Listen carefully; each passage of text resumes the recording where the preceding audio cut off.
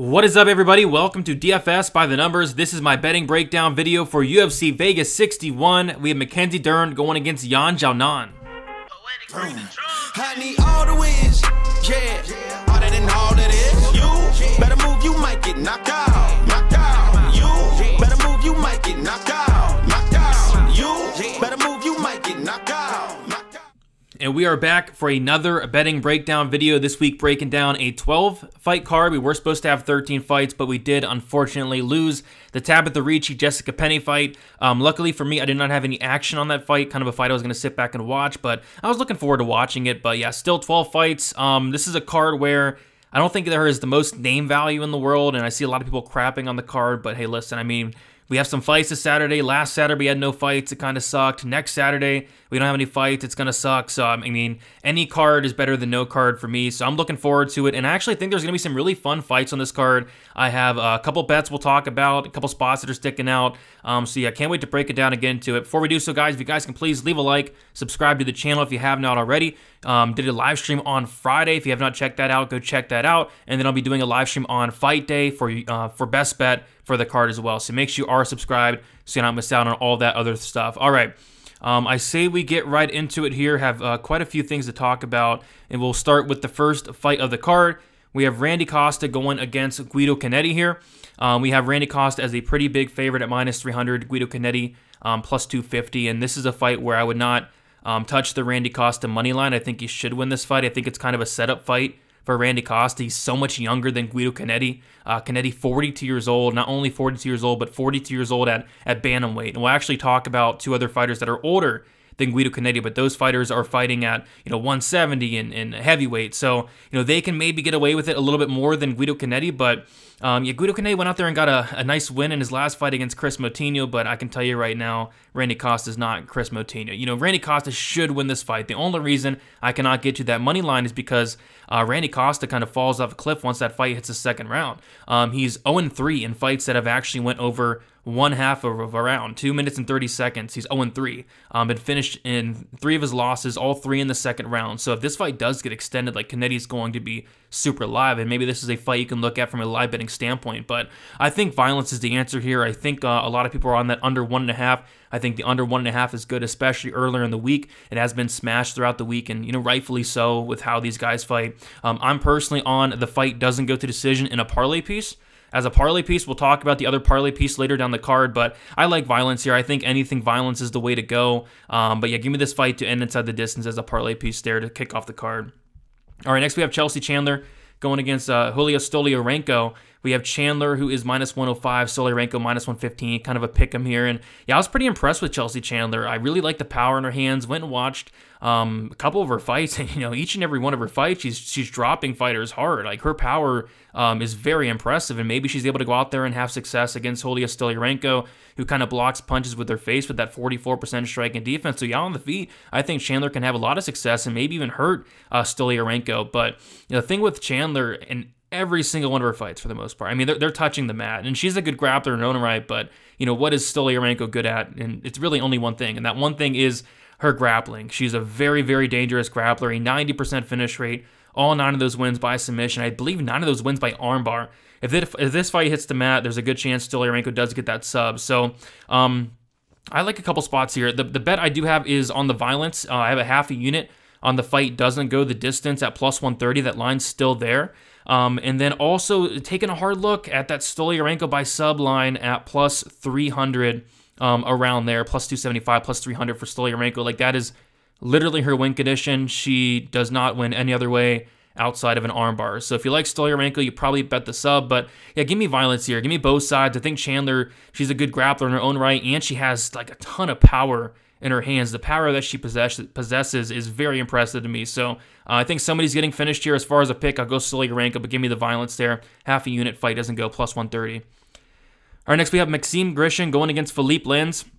I have a small bet here on Grishin, 1 unit at minus 175. I've been kind of hovering around the trigger all week. Decided to finally pull the trigger there at minus 175. And the reason being, I think it's a really good matchup for Maxime Grishin. And I don't think this is going to be the most exciting fight in the world, but I do think it's a good matchup for him. So If Philippe Lins comes in here and strikes with Maxime Grishin for 15 minutes, I think Maxime Grishin's going to look like a huge favorite here, but I don't think that's going to happen. I think Philippe Lins is going to come in here and try to grapple Maxime Grishin. He said that in an interview as well that he's going to go in there, he's going to use his BJJ against Maxime Grishin, and that's good, and maybe he has success early. It's just I don't believe that Philippe Lins can implement a wrestling-heavy game plan for 15 minutes. I don't think he has the cardio to do so. So I think Maxime Grishin may even get taken down a couple times, but I think he pops right back up. He's fought in much better guys than Philippe Lins, much bigger guys than Philippe Lins as well. And Maxime Grishin, the guy that has fought at light heavyweight the majority of his career, is the bigger guy in this matchup compared to Lins, who has fought at heavyweight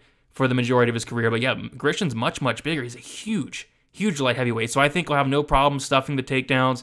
If he gets taken down, get back up. And as the fight goes on, like Philippe Lins' cardio is horrible. We saw in his last fight against Prochnio, cardio fell off a cliff, but luckily for him, Prochnio was gassed 6 minutes in. So outside of like a Philippe Lins early knockout or like a Philippe Lins early sub, which I think both are very unlikely, I think it's a good fight for Grishin here, but you just don't want to go too heavy on it because it's Maxime Grishin, and it's a guy that he's not too impressive, but I think stylistic it's a very winnable matchup for him. So give me a unit on Maxime Grishin.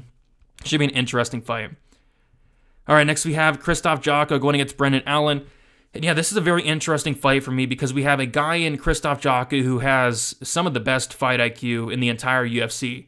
And then we have a guy in Brendan Allen who has some of the worst, if not the worst, fight IQ I've ever seen in my life. The guy just continues to make mistakes. When you expect him to grapple, he'll strike. When you expect him to strike, he'll grapple. I mean, he does everything wrong. And he's a good fighter. He's a very good fighter. He's young. He's a very dangerous black belt, very good grappler. Just does not use it, especially as of late. Kind of fell in love with his hands. And if he does that here against Jotko, I think for one, it's probably going to be very close on the feet. Allen's striking has improved a ton, but Allen's striking defense is not good. Allen's striking defense is 44%. That's the same striking defense as Julius Stoliarenko. So he's kind of like a walking punching bag there, whereas Jotko, he may not be the most exciting fighter. And like I was saying throughout the week, like I can't find one person who's a Jotko fan, because how can he be a fan of this guy with the way he fights? He's a very boring fighter, and this is going to be a very boring fight. But what he does very well is use that fight IQ, and he wins minutes. He's going to make this a slow-paced, boring fight, and that's going to favor him. He's very good at not getting into wars, not getting into exchanges. So I feel like his striking defense is much better as well. So yeah, on the feet, it's going to be Allen who probably is landing harder. But Jotko's going to hit Allen with everything he throws. And then on top of that, I think a lot of people are expecting Allen to grapple here. For one, he's not probably going to do that because his fight IQ is horrible. And then for two, if he even tries to, Jotko has elite takedown defense, a good get-up game, and Jotko's a black belt himself, and we saw him show off that grappling and those takedowns against Gerald Meerschaert in his last fight, and I feel like that is a clear path to victory here as well for Jotko. Take this fight down to the mat, win minutes on the mat if you don't like how it's going on the feet. We saw Jotko has the ability to do that, and Brendan Allen cannot stuff a takedown. So I think it's a really, really good matchup for Krzysztof Jotko. The only problem is it's Krzysztof Jotko. How can you be confident in this guy? But I do have a half a unit on Krzysztof Jotko to win by decision, and I got that at plus 155, and I actually see that at plus 160 out there right now. So yeah, if you like Jotko, you like him by decision. I mean, this guy has the worst finish rate on the entire card. I mean, it's 29% finish rate for Krzysztof Jotko. So you like Jotko, you like him by decision. I like him by decision. Half a unit, plus 155. What I also did, and I will hit one of these eventually, I bet this like 2 or 3 times at this point. I have the split decision here. On DraftKings Sportsbook, they have it at plus 450, which is interesting because I see this fight is going to play out close. This fight is heavily favored to go the distance. I think it's like minus 180, minus 190 to go the distance. And you never know with these judges, right? Like Adela Bird, I think she's blind in both of her eyes. Maybe she's not watching the fight. Chris Lee's probably taking a nap.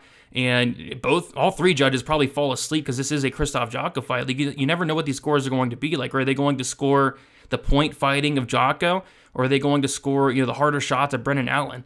I don't know. So I think the split is like super live here if this does go to decision. So I took a quarter unit shot on it, plus 450, but I really do believe that this is a very winnable fight for Krzysztof Jotko here. All right, next we have Joaquim Silva going against Jesse Ronson.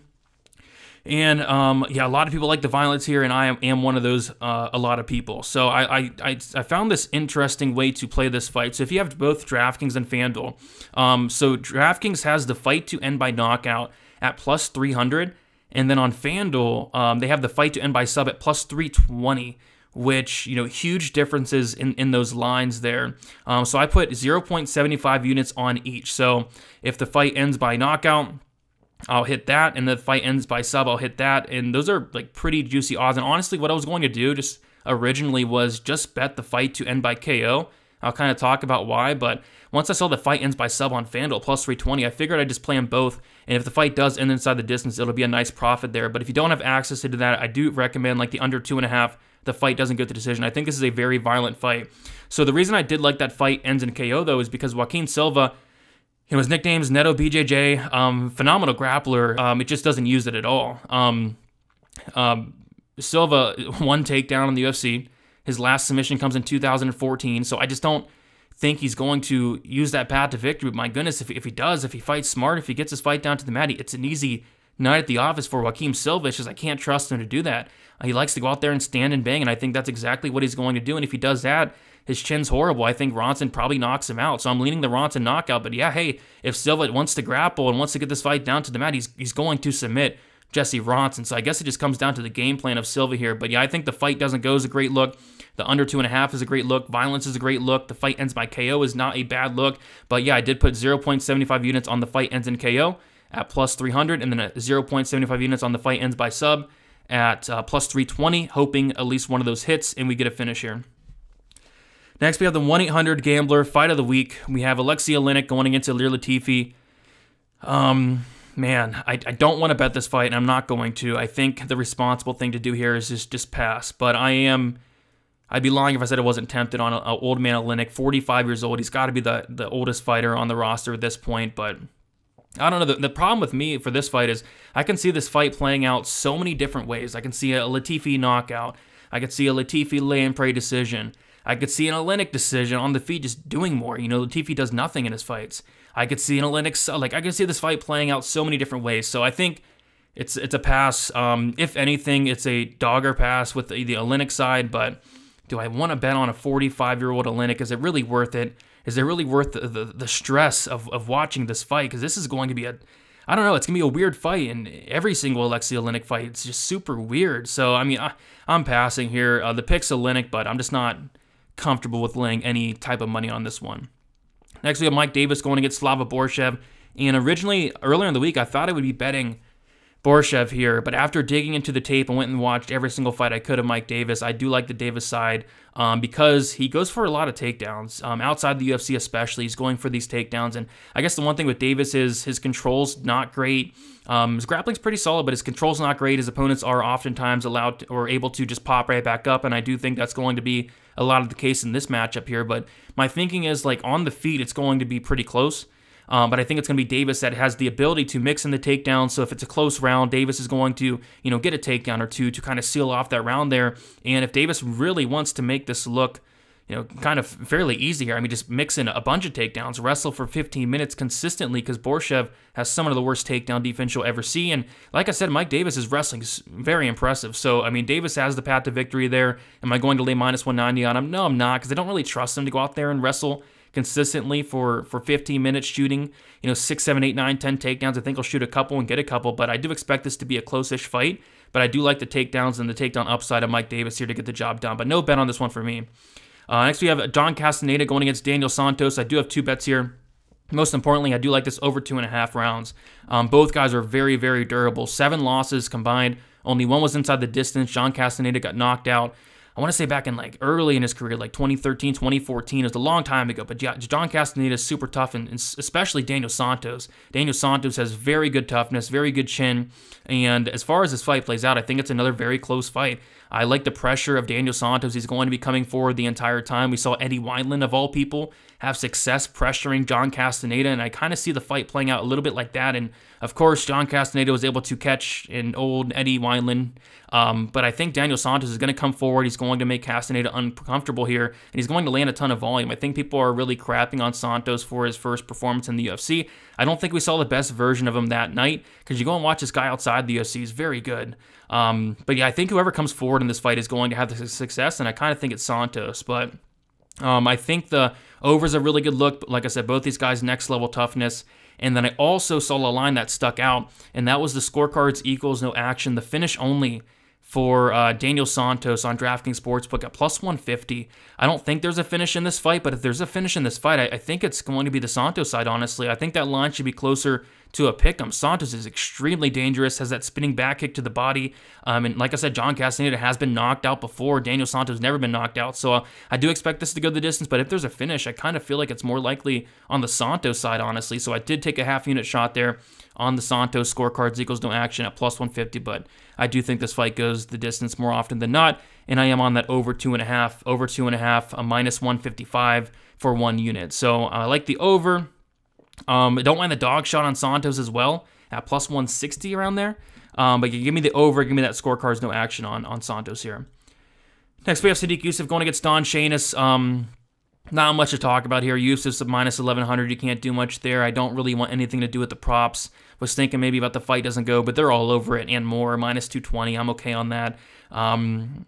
Yeah, nothing's sticking out. I mean, what do you want me to say? Like, Youssef is going to win this fight. The odds heavily do favor that. I think Shainis can have some success here or there. I'd caution anyone parlaying Youssef because it doesn't really add much to your parlay. And on top of that, Don Shainis is not a bum. It's getting priced like he's a bum, but it's actually pretty impressed with Don Shainis. But yeah, Youssef just going to have a massive, massive advantage in the striking. Maybe Shainis can mix in takedowns here or there, make it competitive at times, but I think Youssef eventually knocks out Don Shainis, but you don't want to lay minus 180 on the knockout prop, minus 210 on the inside the distance for Youssef. It's not something you really want to do, but yeah, Youssef is going to win more than likely, but I just not a parlay piece for me, nothing like that. All right, next we have an interesting fight. So Hany Barcelos going against Trevin Jones. This is a fight that, the very first fight I taped, and I think it's a really good buy low spot on Hany Barcelos. Barcelos, we're used to getting this guy at, it's like minus 450 in his last fight. He was a big favorite against Timur Valiev, huge favorite against Taha. He was a pick him against Syed Nurmagomedov. I mean, this is a guy that we're usually paying a ton for Barcelos, but he's on a 2-fight skid here. I think a lot of people are very down on him. And yeah, after taping this fight, I love Barcelos in this spot. I do have a couple concerns, and we'll get to those, but as far as this fight plays out stylistically, like Barcelos is better in every single aspect of MMA outside of age and outside of power, and even then, I think Barcelos has a lot of power in his own right, but, you know, clearly Trevin Jones hits like an absolute truck. But yeah, on the feet, it's going to be Barcelos with the pressure. We see Trevin Jones backing up, not throwing a ton of volume, whereas Barcelos is going to be, you know, outlanding Trevin Jones 2-1, maybe 3-1, just so much more volume, so much more tools on the feet, whereas Trevin Jones, he's going to back up, he's going to load up, and he's going to swing hard and try to take off Barcelos' head, and maybe he can knock out Barcelos. Barcelos has never been knocked out, never been knocked down, but he is 35 years old on a 2-fight skid, ate a lot of shots against Victor Henry, and that's another thing. I think people are really down on that loss against Victor Henry, but Victor Henry threw like 400 strike attempts. You know, Trevin Jones, I don't think his entire career he's thrown 400 strike attempts. It's just not something Trevin Jones does or can do. He's not a volume guy. He's a power puncher. So, yeah, I like Barcelos here quite a bit. I think if this fight hits the mat, it's going to be Barcelos getting on top. Barcelos like a 90% takedown defense. Trevin Jones like a 12% takedown accuracy. So, yeah, I think Barcelos has him covered everywhere. It's just something, I don't know, I've been getting a really bad feeling about this fight.